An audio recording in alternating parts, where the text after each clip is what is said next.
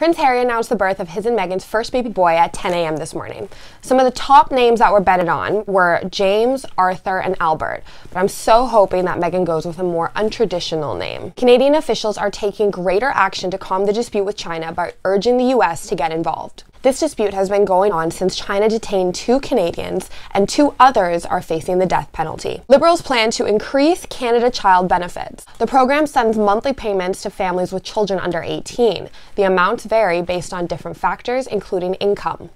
This increase will come into effect July 20th. An Ontario nursery may have to destroy 3 million trees after the Ontario government cancelled the tree planting program. CEO says that they cannot keep up with the cost of maintenance. The Ferguson nursery is hoping that a potential client will purchase the trees. In sports, Leonard dropped 39 points last night in Philly to even the series with the Sixers with a 101-96 victory. That's all for today's news. Enjoy your Monday.